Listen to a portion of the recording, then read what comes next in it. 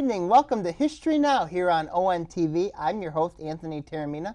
Today I have the honor of having a special guest with us today, Oakland University athletic trainer Tom Ford. T, how you doing? Thanks for having me, Anthony. It's a pleasure. It's an honor to have you. T, you were the Oakland University athletic trainer from 1988 to 2017. You actually started your athletic training career in 1982. Yes. You were also a member of several national athletic training organizations. The National Athletic Trainers Association from 1982 to 2017. The National Strength and Condition Association from 1988 to 2017. The Great Lakes Athletic Trainers Association and the Michigan Athletic Trainers Society, both from 1988 to 2017. You were born in Nashua, New Hampshire? Nashua, New Hampshire. It was. Yep. Where's that located, T? Southern part of New Hampshire. Nice. Just over the border from Massachusetts. Nice. Yeah. You have a bachelor's degree from Ball State in physical education and athletic training. Yes. You have a master's degree from Arizona in phys ed, health/athletic training, and sports medicine, and you got that master's degree in 1982. Yes. You were also an assistant athletic trainer for the Dallas Cowboys in 1982. Yes. Well, a very good friend of mine plays for the Dallas Cowboys these days. Oh, really? Mm-hmm. Jeff Heath, Okay. the Lake Orion alum. There you go. Mm-hmm. So there's a Dallas Cowboy connection there. You were the head athletic trainer at Sabino High School. Yes. In 1981 through 1982. It's located in Tucson. Yes, it is. Right there with the University of Arizona. That was part of the deal, going out there to University of Arizona. I could also work in high school at the same time. Wow. So I was able to get more and more experience. That's amazing. Yeah. You also, after your career with the Cowboys, you went to Cypress Creek High School, which is located in Houston, Texas. Yes. You served as their head athletic trainer from 1982 to 1988. What was that experience like? It was awesome. You've seen Friday Night Lights and all the talk about Texas football. It is that and then some. Very big time. We had a stadium. This is back in '82. We had an AstroTurf stadium that seated 13,000 spectators. Wow. So we had 5 football teams, 2 freshmen, a sophomore, JV, and varsity football team. And that was pretty much the way it was with our basketballs and baseball and so forth. So there was a big emphasis put on athletics down there. And football was the main one. So it was a good experience. Athletic trainers liked the, we liked the competition. We liked the blood and guts and stuff like that. The physicality. Yes. And so it was an awesome experience. It was Smash Mouth football at its finest. There you go, yes. It reminded me of something, the UMAC in Oklahoma and Tulsa. Did that have that similar feeling to that UMAC in Tulsa? Yes. As a matter of fact, the stadium was huge, and the Tulsa football and Oklahoma football is very similar. Yeah. A couple years back, they had the NCAA basketball tournament down there in Houston, where they did the slam dunk contest and the three-point shooting contest was at the Cypress Cy-Fair School District's gymnasium. Wow. So that goes to show you there was some money put into that, and it was top-notch to be able to host that. You had to be very proud seeing it there. And that was awesome. I went, is that the place? And it was. Yeah, I thought it would be closer because Cypress Creek is on the outskirts of Houston. It's on the northwest corner, and I thought maybe something closer to downtown. Oh, wow. But they had it out there. I'm glad.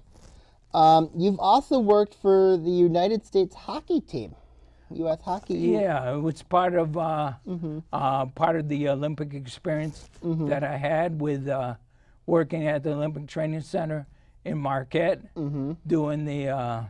You're probably gonna tell me all about what I've done. Yeah, I'll bring it up. Okay. You worked with speed skaters during the Winter World Games in Bulgaria. Yes, I did.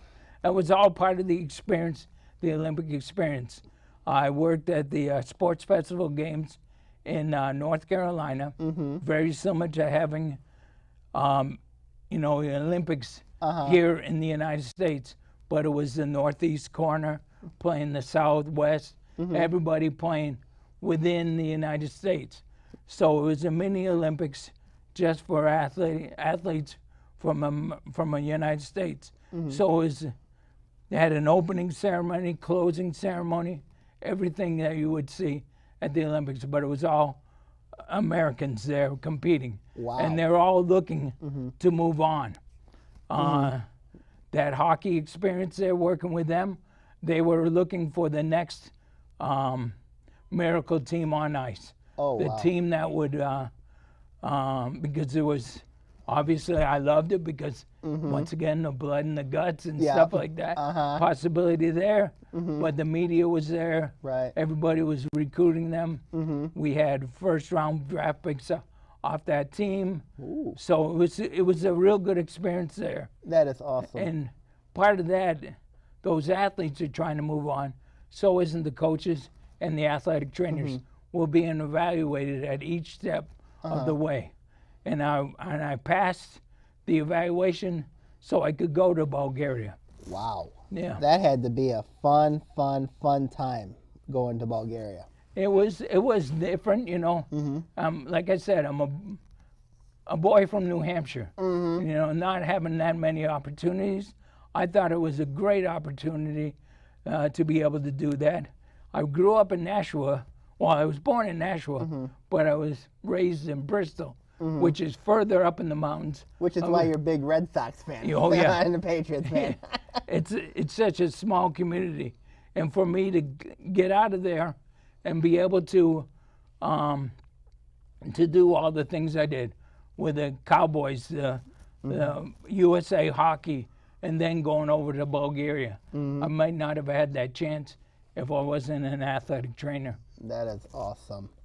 And then 1988, you got the job at Oakland University working for then the Pioneers. Yes. Oakland was either they had just gotten into the GLELAC, which is the Great Lakes Intercollegiate Athletic Conference. I want to talk to you about your bond with Coach Campy, because Coach Campy talks very, very highly about the bond he has with you, and you're always sitting during the games. You're sitting next to Coach Campy. What is that like during games? Really, I think he's got me there so I can put the chair underneath his butt when he goes to sit down. To be honest with you, I'm there at first and foremost as an athletic trainer, watching everything that's going on the court, making sure that if anyone's hurt, I can take care of them quickly. So I'm in the game and so forth. He can ask me, what's wrong with so-and-so? Is he all right? And that sort of thing. So I can relay that message sitting right next to him. The other thing, you see me with a clipboard in my hand. Yes. I'm taking, recording, it's a shot chart mainly, where they take a shot and make it, I circle it. It's all paper and clipboard and so forth, old school. But that's one of the first things he'll ask for at halftime, to see where all the shots are being taken by us, but by also the opposing team. Right. Well, I'm going to talk to you more. We're going to take a commercial break. We'll be right back on History Now here on ONTV. Hey, it's ONTV here. Now, have you ever had the urge to create your own TV show? Or just wanted to see what goes behind the scenes of making one? Well, we have just the program for you. ONTV offers production classes, which allow you to take control and create the programs you want them to be. To get started, all you have to do is sign up for a free orientation and then register for one of our production courses. For more information, feel free to call us at 248-393-1060 or go to orionontv.org and click Register Now to sign up for classes. We hope to see you soon.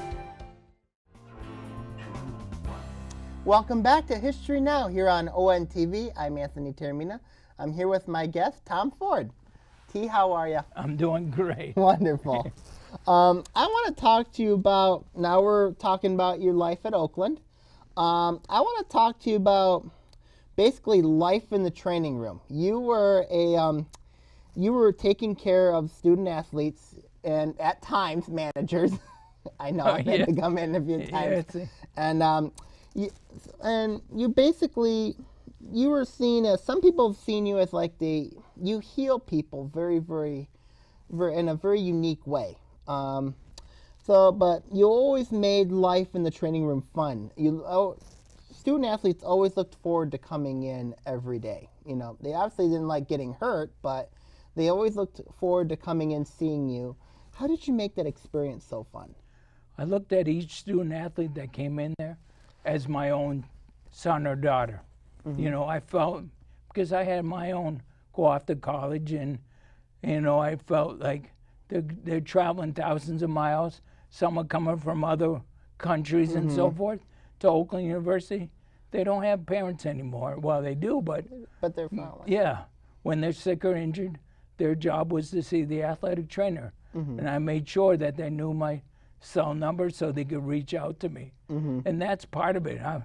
I tried to be a father to them, to be able to help them, so they would feel comfortable coming into the athletic training room. You know, and I think along the way built up that trust that they could go to me for anything and everything.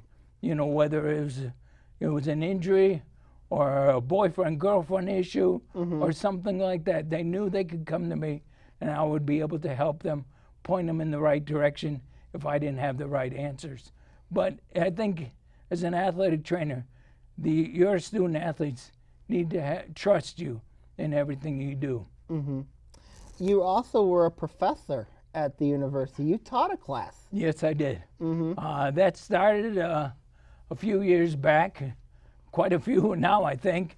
And now I teach it, or I was teaching it in the fall, winter, and in the summer. Mm-hmm. And quite a few people would get in there, anywhere between 40 and 50 students. Wow. It started off as a small beginning athletic training class, more or less to introduce the people that were going in exercise science or in physical therapy about what an athletic trainer does. And so they were learning, you know, so they would be able to incorporate an athletic trainer in a PT clinic or work with them at a high school if they were going to be a coach. I know a lot of students actually took the class because of who their professor was. I hope it wasn't because I was easy. We talked about this a little bit. The bonds with student athletes, coaches, managers, and students. We know we talked about this a little bit, but what are those bonds like with student athletes and coaches and managers and just students in general? It is amazing. With my new sickness now, the outpouring of love and support that I'm getting from all the way back to the Division II days, those student athletes reaching out to me and so forth, it's just amazing that they do that. But it wasn't because of my sickness right now. Right. We have a number of them. Obviously, I'm there 30 years. Some of their kids have gone on to college right now. We have some of them at Oakland. Some of our former athletes now have their sons and daughters going to school at Oakland. So it's the second generation that I'm working with. And so, you know, once again, it's that trust thing. Or they would, these former athletes, now that are parents, would call me first before going to a doctor. Hey, T, what should I do? They got this and this and this. It's not only them. They might have ran a marathon, but now I'm answering questions about their son and daughter. That's awesome. Obviously, obviously you and I have a great bond that goes back to when I first started. I was very uncomfortable right in my first year.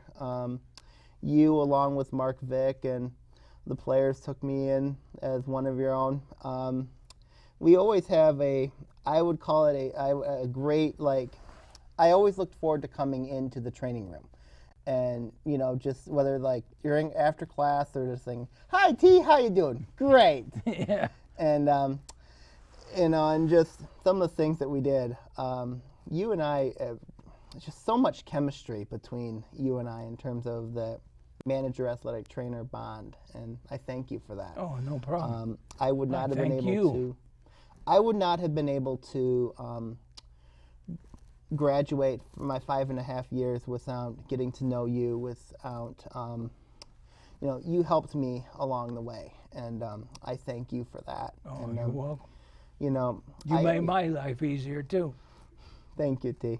I wanted to go back and talk about you've made several NCAA tournament appearances. You've made 4 NCAA Division II tournament appearances back when the Pioneers, before they became the Golden Grizzlies, and I'll talk to you about that in a minute. Is that just men's basketball? Yes. Remember, back in Division II, I was the only one. So I was. So you were going everywhere. Everywhere, yeah. So it wasn't I'd just have basketball. men's soccer, then I'd travel with men's and women's basketball, and then for a little bit I'd go with swimming to their championships, their national championships, and then go to baseball. Wow. So it was year round. So it was year round. Yes. Then you went with men's basketball, women's soccer, men's and women's golf. I mean, you just did it all. All the sports I've been involved with. You did it all. Obviously, since I've known you from basketball, you're a 2-time Great Lakes Intercollegiate Athletic Conference champion, regular season champion, a 3-time Mid-Con / Summit champion, and then you were a Horizon League champion. That's amazing, T. I don't think of it as myself. I think of Well, you it help more your as brothers the and team. sisters, yes. You know, I helped them out, but I was there along for the ride, and it was fun. I get words from other OU alumni about you, T. The words I get, 4 of them: spirited, loving, fun, creative. You were always creative. You always made life fun. And I want to talk to you about your family, your wife Kathy, and especially one of my favorites after every home game, is you spend a lot of time with your granddaughter, Elena. Eliana, yeah. Elena. Yeah. Well, let's back up a little bit. You know, you talk about the student athletes.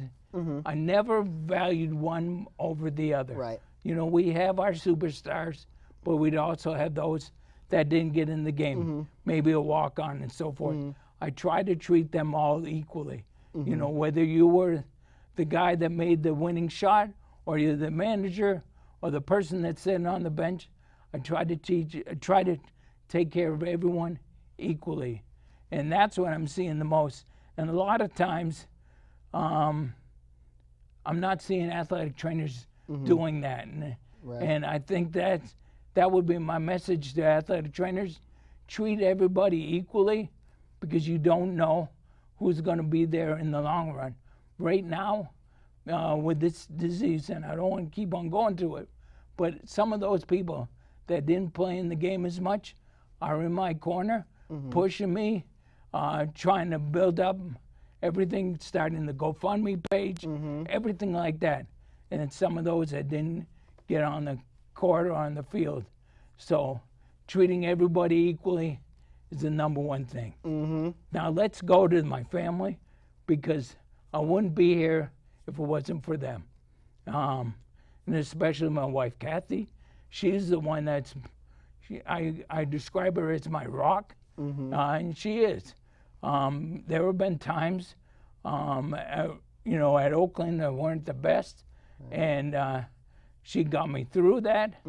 But never was there a time at Oakland that I felt like I had to go to work.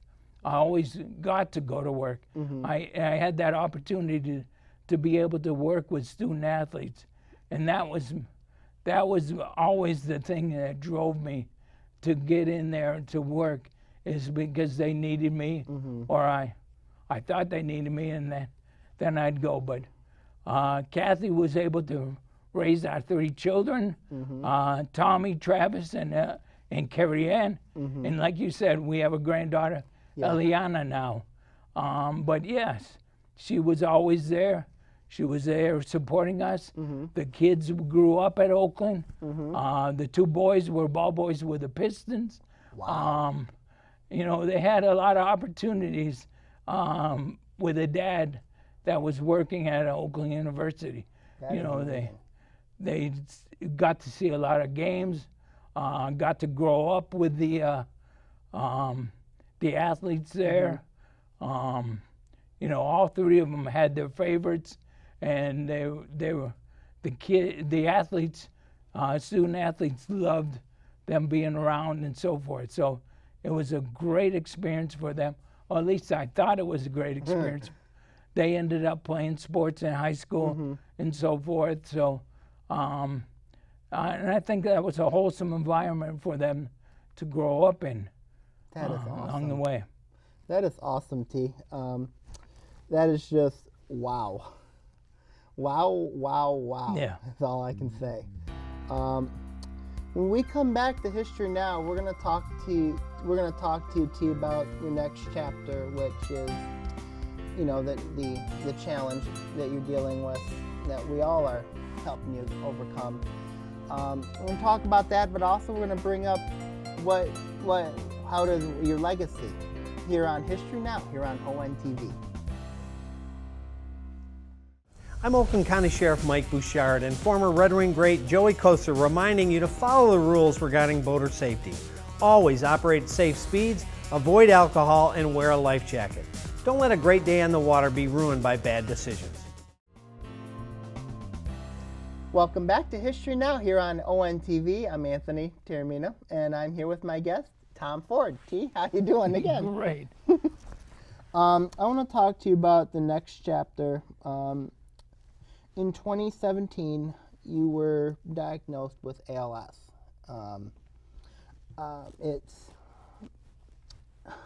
It's tough. It's tough because, and you had to recently step down as athletic trainer on overcoming this disease, this challenge. Talk to me about your experiences with this.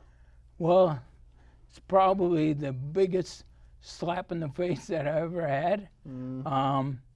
There's never an opportune time to have a disease. Right. And for us as a family, this definitely was not the right time for us, because we're planning on retiring and all that stuff going on, and then all of a sudden this comes into play.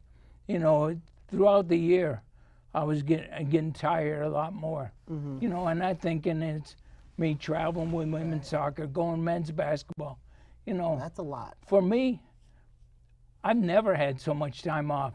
You know, I was lucky to have a day off. I worked almost 7 days a week, you know, traveling and so forth. Yep. And my body was tired. You know, I'm thinking that it is, you know, I'm 58, or I was 58 at the time, and I was tired because I was doing the job of a 28-year-old kid. You know, so in December, well, back in October, I had trouble breathing going and running out on the field because, you know, that's part of my job to get one of the student athletes, soccer player, off, and I was breathing hard, and I went, holy cow, what's going on? So November was a busy month again, and you know, traveling, going to Alaska and so forth, and then earliest I could get in to see the doctor was in December. We started off with therapy because my back and my neck hurt, and I was having trouble breathing.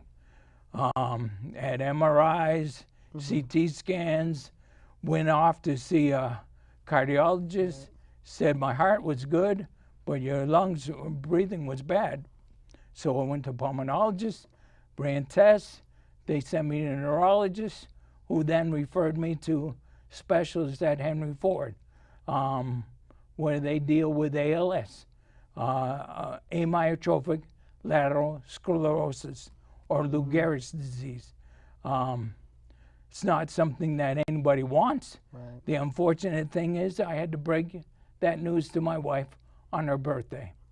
So that was the worst thing I ever had to do.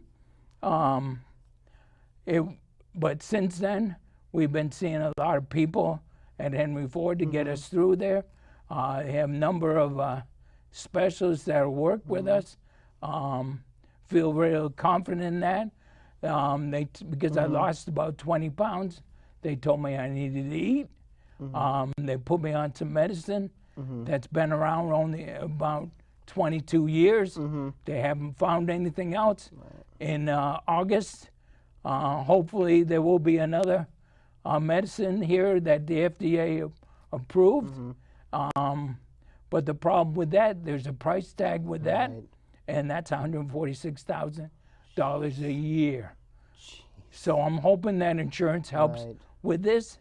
But more and more I'm looking at this, ALS is not something that's incurable. There are about 6,000 people that come down with this disease every year. And if the United States had 6,000 people being put in prison, they would try to figure out how to get them out of there. And more or less, when you have ALS, you're imprisoned. You're a prisoner in your own body. After a while, after everything goes, you're just there. So it's not incurable. You know, we have hope that it's not incurable, but it's one of those that is underfunded. And my next chapter in life, I always wondered what I was going to do. You know, here is a person that worked 24/7. What am I going to do if I had a weekend? What am I going to have when I have a week off? Now I know what I'm going to do. I'm going to spread the word of ALS, make sure people are aware of it, because in my situation, it's not genetic. 90% of the people can have that. You know, only 10% is genetic related. So anybody out there could end up with this disease. And if I can help the next person not get this, that's my job in life right now.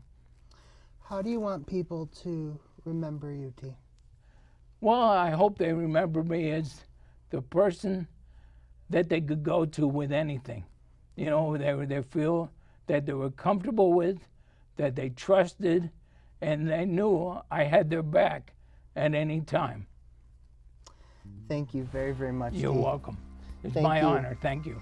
It's my honor to have you as a guest. Thank you so very, very much for coming out here, T. It means the world to me that you came out, and I'm always going to be grateful to have you in my life, and I am so thankful to know your wife, your kids, and especially you and the Oakland University basketball family.